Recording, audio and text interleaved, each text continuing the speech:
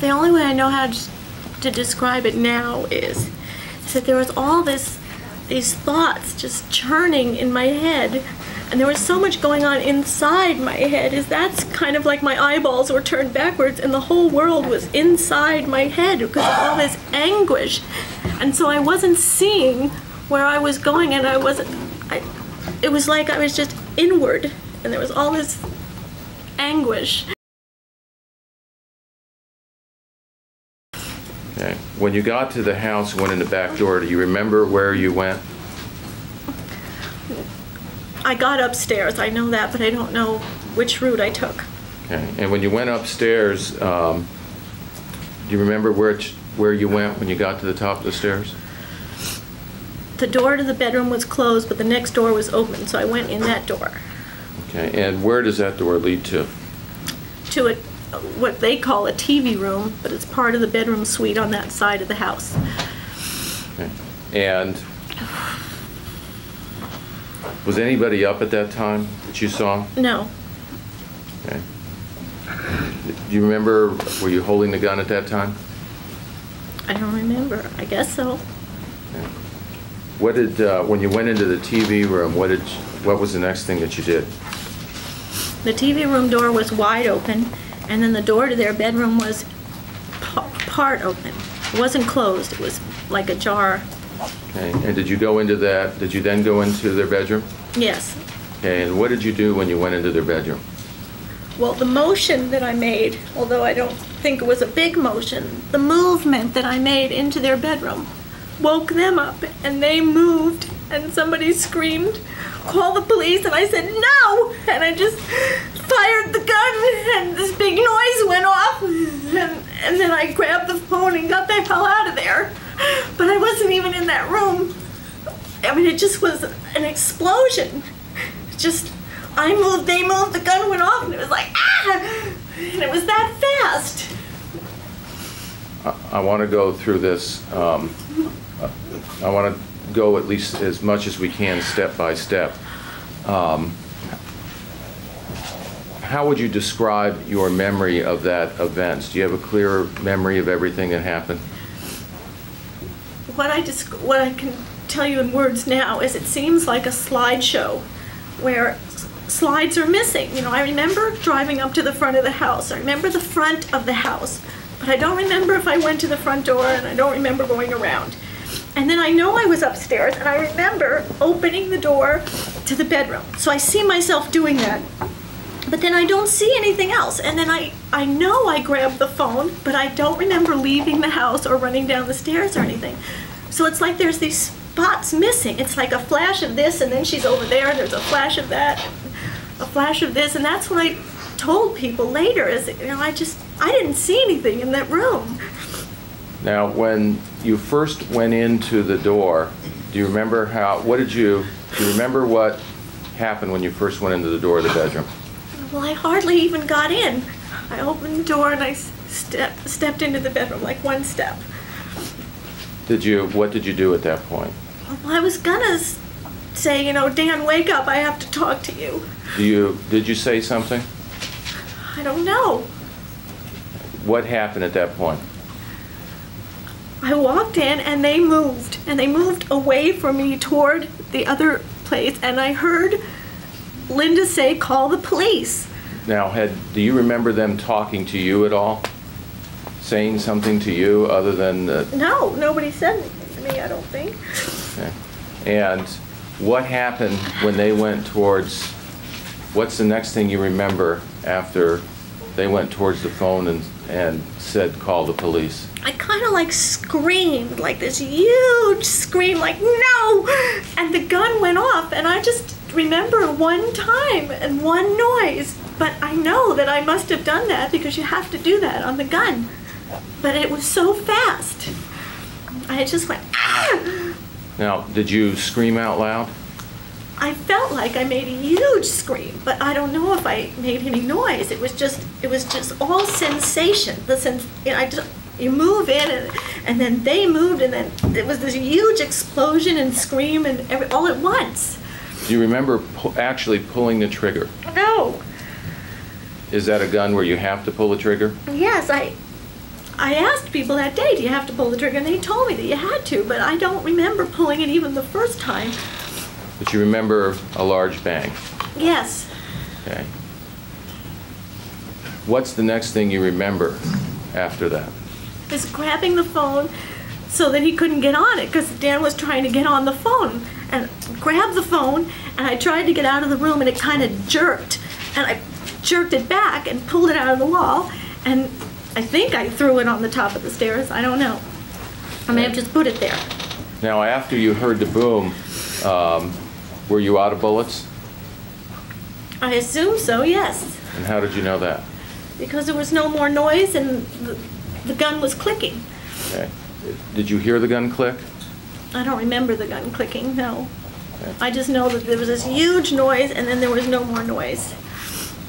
And then after the noise, when you said the gun was clicking, was that after the noise? The clicking sound of the gun? I guess. Okay.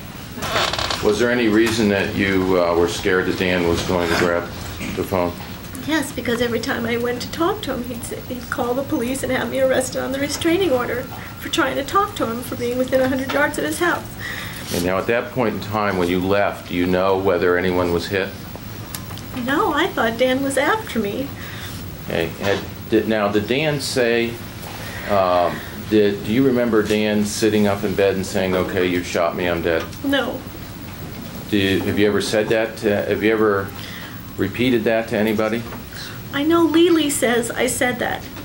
So I must have said that, but I heard Lily say I said that. I don't remember that. Okay, and have you repeated it since then to people? Yes. And why was that? Because Lily said I said it and it must have happened. Or I must have said it. Eventually turn yourself in that day. Yes. And were you taken to jail after you were arrested? Were you taken Yes. after you turned yourself in, were you eventually taken to Las Colinas? Yes. Okay. And have you had conversations with a number of people since you've been in jail? Yes. How were you feeling emotionally or mentally? It's hard to just. I was very confused, but I was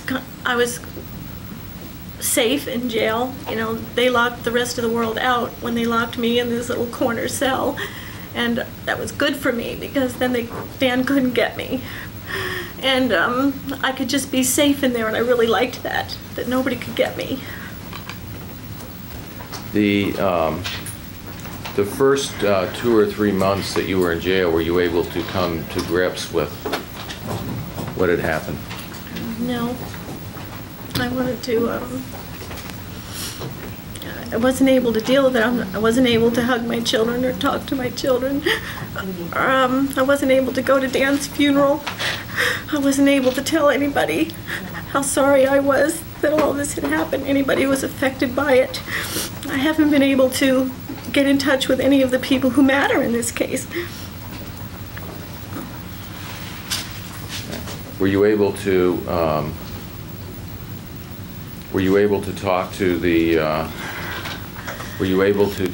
boys about what was going on? No, Dan's brother took them out of town right away, and I was kept from them for almost 2 years, and I wasn't allowed to send birthday cards or Christmas cards. I haven't had a phone conversation, but this summer in August I was able to see them for an hour or 2, but I wasn't allowed to mention anything. I had to act like that nothing had happened. So I really want to talk to my kids about this, and to a lot of other people, but they listen to all my phone conversations and they copy every letter that goes in and out, and it's that, you know, everyone's afraid everything will get twisted around and used against them, and so we haven't been able, none of us have been able to deal honestly with a lot of the things that need to be dealt with.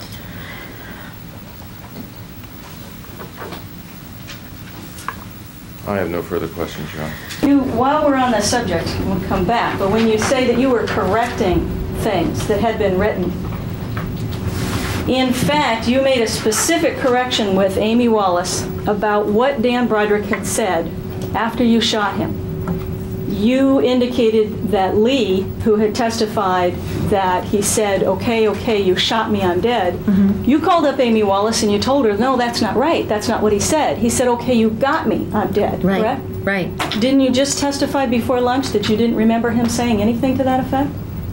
I didn't remember him sitting up in bed and saying anything like that, no. You don't remember testifying last time? But I remember, Excuse me. Do you remember testifying the last time you testified that he put his hands up and he said, okay, you got me? yes.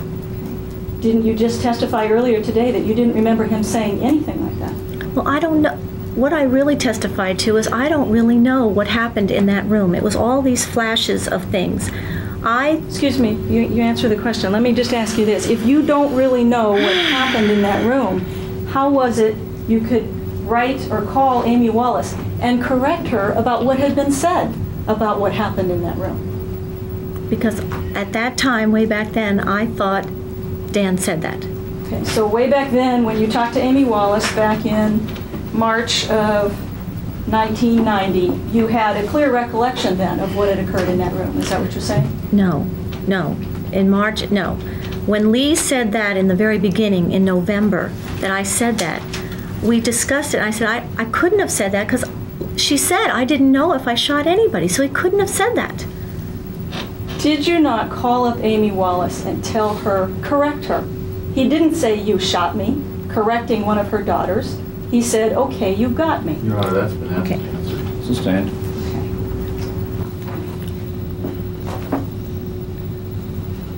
When you talked to the author from People magazine, which was just last month, isn't it true that you indicated absolutely no remorse, that Linda knowingly dated a married man, that you felt equally unconcerned about the death of your ex-husband?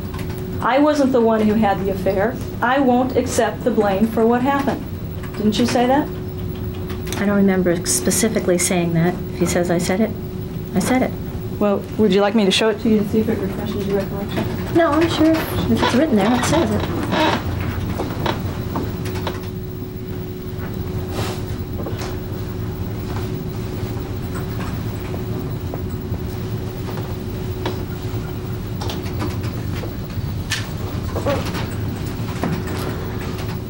You didn't have just one interview with Amy Wallace. You had numerous interviews with her, correct?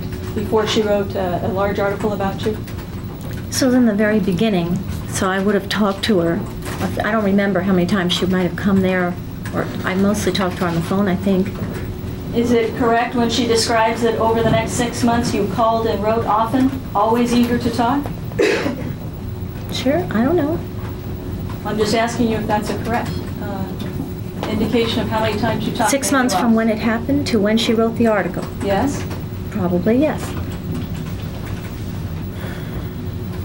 And she too indicated in her article that described you as being intelligent, angry, and without remorse.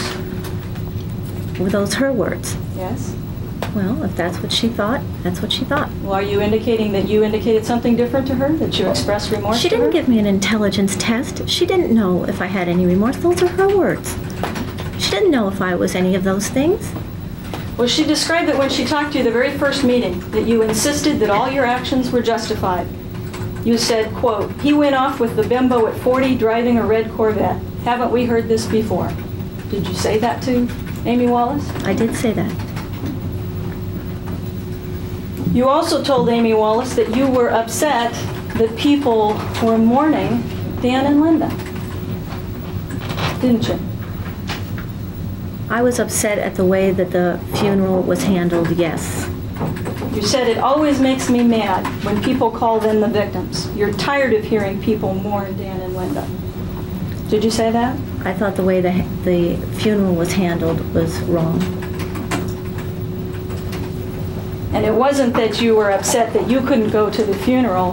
What you were upset about, and that you expressed to several people, was that Dan had gotten full rights in the Catholic Church, and you didn't think that was appropriate because he was divorced. No, I was very upset I didn't go to the funeral. I would have handled the funeral extremely differently, however. But did you tell Deputy Woods, for example, similar to what you said to Maria Peralta, that Linda was, quote, a fucking bitch? She was living in my house, driving my car, sleeping in my bed. Your Honor, I'll object. It assumes facts, not evidence. Sustained. I'm asking her if she said that. Your Honor, it assumes facts, not evidence that those are Maria Peralta's words. No, excuse me, I'm talking about a statement you made to Deputy Woods. Rephrase it. Did you make a statement to Deputy Woods that Linda is a fucking bitch, she was living in my bed, driving my car, sleeping in my bed? No, because those are not true, and I didn't make them to Maria Peralta, and I didn't make them to Deputy Woods. Right. And you have, for example, told people, like Mr. Hargraves, who was representing you, that your marriage to Dan was the most ideal marriage of any couple. You were very happy with Dan. Did you make that statement to Mr. Hargraves? At times, yes. Yes, I believed that.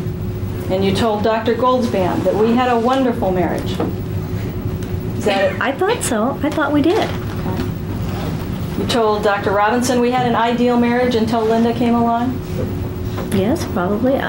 Dr. Robinson, I don't even remember meeting him, though. Okay. Did you tell Dr. DeFrancesca that you were always happy and that you had a happy marriage until Linda came along? Right. I would have said that probably. Well, when was it, I'm a little confused. When was it that you started describing your marriage as being rotten from the beginning? Exactly at the time you're on. When we separated, I then withdrew my consent for Dan Broderick being in control of everything. Until that point, I totally consented in our marriage to our agreement that he was in charge of everything. And when he walked... Excuse me, wait a minute. Perhaps you misunderstood my question. When you talked to Dr. Goldsband, for example, that was in 1990. That was after you killed Dan and Linda Broderick. And when he asked you to describe the marriage, you described it as a wonderful marriage, right? I thought it was. It was a very unequally structured marriage, but I went along with it, and I was happy when it was like that. Well, how is it that you, at other times, described to other people that the marriage was a disaster from day one? Dan was a control freak, and he had control in his marriage. As long as I didn't fight it, it was okay with me. Okay, but if we're talking about after separation, let's say you've already separated. You already know now what you think about the marriage. When you talk to Dr. Goldsband, when you talk to Mr. Hargraves during the divorce, when you talk to Dr. DeFrancesca, when you talk to Dr. Robinson, you described your marriage as being a wonderful, ideal marriage. As long as it worked, it was. As long as I went along with this ridiculous plan that I was in, it worked. It wasn't fair. You didn't qualify that at all when you talked to these people. You said it was a wonderful, ideal marriage until Linda came along. So your anger at Dan Broderick after the separation is what made you change your feelings about whether or not you'd had a good marriage before the separation, correct? Right. It is true that you had discussed divorce on many occasions with Dan Broderick during the course of your marriage. I don't know. No, we didn't discuss divorce. You threatened divorce on many occasions. The same way I've been said to have threatened to kill him, yes. Well, you didn't just threaten to kill him, you did kill him. Well, and we did get a divorce. Yes. And you threatened divorce even in the first year of your marriage, didn't you? And probably to kill him in the first year of my marriage, too, yes. We, the jury, in the above entitled cause, find the defendant, Elizabeth Ann Broderick, guilty of the crime of murder. Elizabeth Broderick sat calmly with the hint of a smile on her face as the clerk announced the verdict of guilty of murder.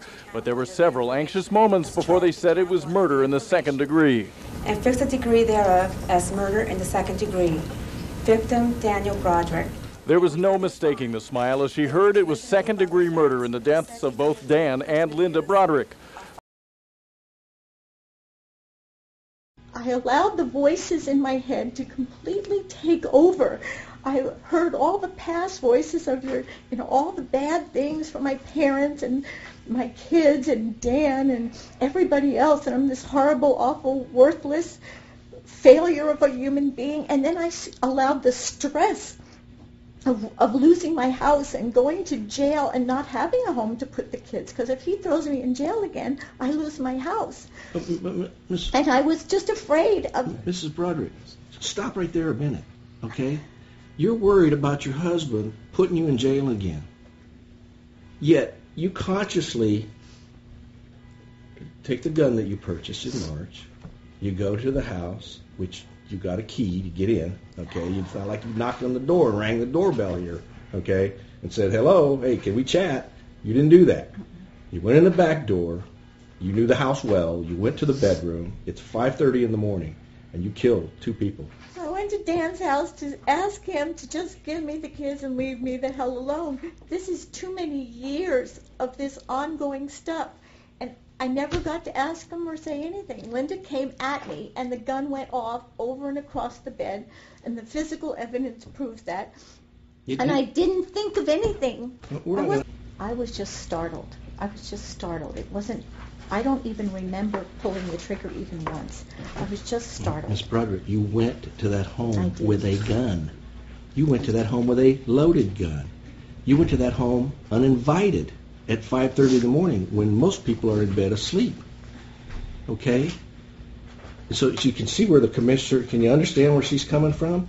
She lunged at you. Excuse me, you weren't even supposed to be there. You're in there with a gun. I know. So there was some intent to go there to do something more than just chit-chat. I was obviously not thinking straight or thinking clearly at all, and I thought if I had the gun, I could make them listen to me. You told me earlier you don't even remember pulling the phone from the wall. I don't remember pulling the phone, but Dan spoke to me. Dan spoke to me without any pain or any flinching or anything. Dan said, okay, you got me, like that. And I had no bullets left or anything. I just ran out of the room. But that's why I didn't know he was hit or anything was wrong with him. And I thought he was chasing me. And I was running away from Dan. He spoke to me absolutely clearly with no pain. I had no idea he was hit. I thought he was chasing me. He spoke to me clearly, plainly. I have great remorse and feel terrible for all the needless, senseless pain and suffering I've caused so many. I took the lives of 2 wonderful people who were loved by many. For that, I will be forever sorry. That was never my intention. If staying in prison longer would change something or bring them back, I would do that. But that would accomplish nothing. I can never undo or repair the damage I have done in the past. My only hope is to go forward in peace and love and try to heal this family. My name is Dan Broderick, Broderick. I'm the son of the victims and Betty. It saddens me to say this, but I don't think my mother is a stable and healthy person. I don't think she has been for decades. I don't think she's remorseful and insightful to what she's done. She has never expressed wanting forgiveness from us, nor giving forgiveness to my dad and Linda. She has never apologized until today for what she's done, and has never acknowledged the pain and suffering for her actions. In 20 years since the incident, she hasn't done much that I'm aware of for redemption or correcting her wrongs. My name is Kim Piggins, Piggins, and I'm the oldest child of Dan and Betty Broderick. I was 19 years old when my dad and Linda died. My youngest sibling was a mere 10. It was at that moment that the 4 of us became orphans. Not only did my mother's actions take our father from us, but it took her away from us as well. I just always hoped that one day she would come around and realize what she had done. Yet she still not once, until today, has taken responsibility for her actions or expressed any remorse for the damage she's caused. She has continuously maintained that she was the victim in all this, and had no choice but to act as she did. She defends her behavior to this day and makes justifications that are irrational and without factual basis. The truth of the matter is that my parents had a horrible divorce and they treated each other very poorly. But that often happens at the dissolution of a marriage. Nothing that transpired between them was grounds for murder, or frankly, any of the violent actions that my mother took towards my dad and Linda in the years prior to their deaths. I am the daughter of Dan and Betty Broderick. I have come here today in support of my mother's release. I'm not trying to deny the heartbreaking loss my family has suffered through my mother's crimes. I love my father, and I want to honor his memory.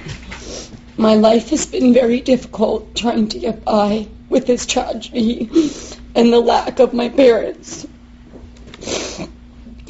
My mother has been a good prisoner for the last 20 years, as all of her prison records will show. She has expressed remorse, and I feel that she should have a chance to live her older years outside of the prison walls. I'm Rhett Broderick, son of, do I have to spell it? Broderick, the son of Dan and Betty Broderick. I too support my mother's release. I have spent 2/3 of my life without my parents. I was very young when my mom was a broken woman.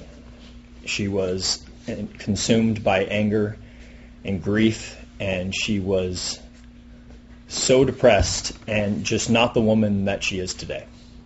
I'm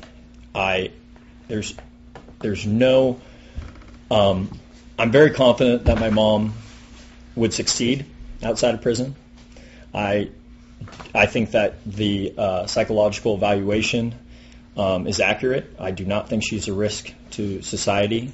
I think she'd be a very contributing member of society, and I think that the longer she stays in prison, the harder that transition will be. Yeah. My name is Larry Broderick.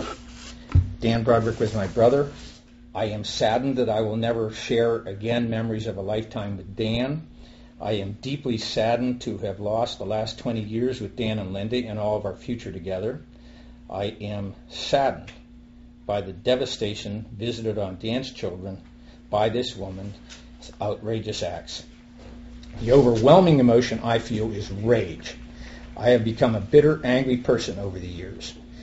And in order to more fully understand what I am about to say, it is important, I believe, for you to know that I believe that the criminal sitting before you is a psychopath. I am enraged that this self-centered, lying psychopath executed Dan and Linda. I am enraged by what this murderer did to my mother and father. I am Roger Kolkena, Kolkena, brother of Linda Broderick. In my view, the most important question before the panel is, if freed, can Betty Broderick do it again? If someone were to cause her to feel enraged, or if she felt compelled to settle an old score, might Betty Broderick kill again? I don't know. The doctors don't know. No one can know. It is my heartfelt conviction that for the safety and well-being of the Broderick family, the Kolkena family, and the community, Betty Broderick should remain confined for the rest of her days. You know, your heart is still bitter. You're still angry. You're showing no significant progress in evolving as a person past this situation. And I think what was even more overwhelming than just us talking about it was your own kids, who you talk to all the time. And they're saying, Mom, you got to move on. You're still there. You're still back 20 years ago.